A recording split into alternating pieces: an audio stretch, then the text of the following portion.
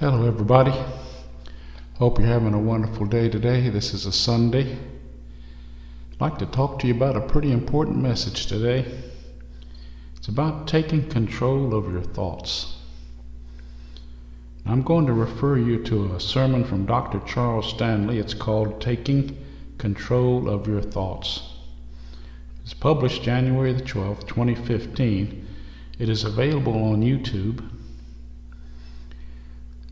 And there's a number of verses associated with this sermon, centered around Colossians 3, 1 through 8, 2 Corinthians 4, 3 through 4, 2 Corinthians 11, 3, Colossians 3, 16, Psalms 119, 9, and Psalms 119, 11.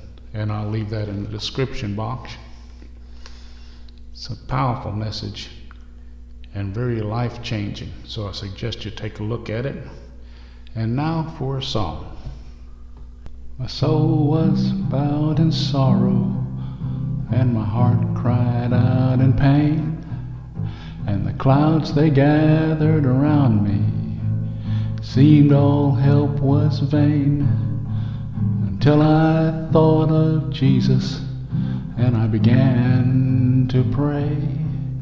Then his sunlight broke upon me, and he pointed out the way.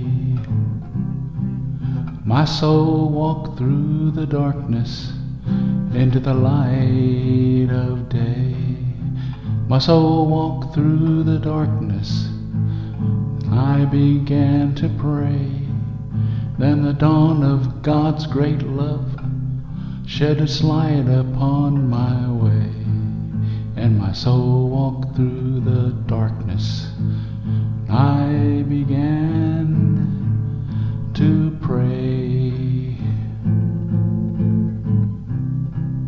So hear me, my fellow pilgrims, all you journey on your way, in all your trials and troubles.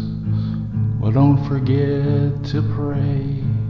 Just turn your heart to Jesus and let his sun shine in. He will take your heavy burden and relieve your heart from sin.